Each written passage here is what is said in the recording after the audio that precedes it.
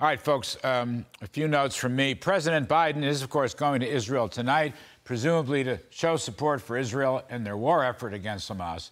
Not that anyone needs reminding, but documents recovered from the bodies of dead Hamas terrorists show orders to kill as many Israelis as possible.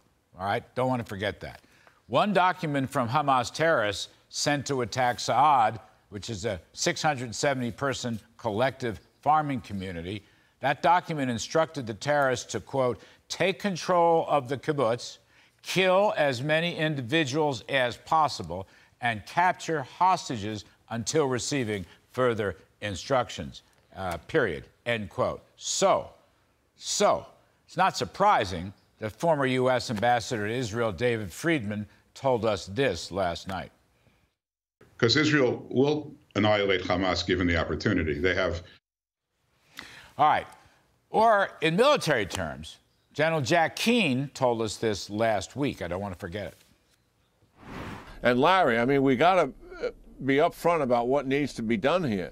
We need to kill them. That's the only thing that stops these guys. They are absolutely committed to this barbarism, and we got to go in and kill them, just like we did with ISIS, just like we did with the Al-Qaeda. All right. I sincerely hope President Joe Biden understands this. Now, I give Biden credit so far for standing behind and supporting Israel. Yes, I give Biden credit. But the diplomatic talk is now that Mr. Biden is going to Israel because his Secretary of State, Antony Blinken, got assurances from Prime Minister Netanyahu of a substantial humanitarian aid package for Palestine. Well, what does that mean? Hundreds of trucks are lined up on the border in Egypt to enter the Gaza Strip for, quote, humanitarian aid. But there's no inspection of this aid. Could be baby formula or could be war materials. Who's going to run this aid? Hamas. As Caroline Glick writes, all in the so-called ministries in Gaza are Hamas. All the hospitals are Hamas. All the distribution will be done by Hamas. Caroline Glick will be joining us in just a minute to talk about this. And Senator Marsha Blackburn, who will be on later in the show, is also opposed to this so-called Palestinian aid because it's Hamas aid.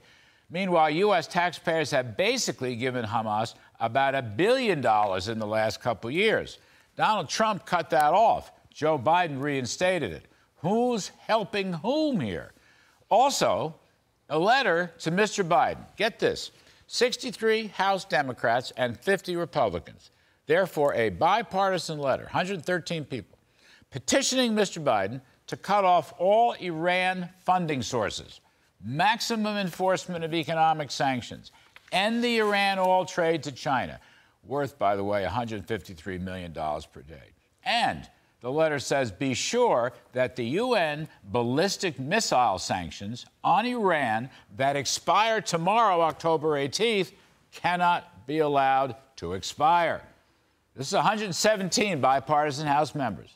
By the way, their letter asked Mr. Biden to put pressure on Qatar and Turkey to cease their support of Hamas. Little-known factoid, most of the Hamas leaders are in Qatar. The Biden administration hasn't said a word about all this. They're still in denial about Iran and presumably Qatar and Turkey. Now, a bunch of GOP senators led by Tom Cotton want to block former Obama Treasury Secretary Jack Lew from the Israeli ambassadorship because Lew has a pro-Iran track record, and when he was at Treasury, Lew unfroze billions of dollars of Iranian assets. Now, let me give a quick diversion here. I got to add this. Apparently, the Biden administration is about to ease energy sanctions on Venezuela. Really? Venezuela is run by communist dictator Nicolas Maduro. That government is backed by thousands of Cuban military and Secret Service people. Are we begging for oil from a socialist dictator again? And finally, a very big hat tip to historian Walter Russell Mead and his Wall Street Journal column called Appeasing Iran Has Failed. I want to note this. Professor Mead writes, Iran is unappeasable, but this truth is too inconvenient for the Biden administration to admit. Instead, Administration spokesmen continue to minimize Tehran's involvement with and responsibility for the murders. He goes on to say, it is the mullahs and the agents of the Islamic Republic of Iran who provided the resources, training, and encouragement without which the Hamas leadership would neither have dared nor been able to unleash this evil on the world. The truth is simple. Iran is at war with Israel and with the U.S. It does not seek compromise or accommodation. It wants what it says it wants, a Holocaust in Israel and the destruction of the United States. Walter Russell Mead.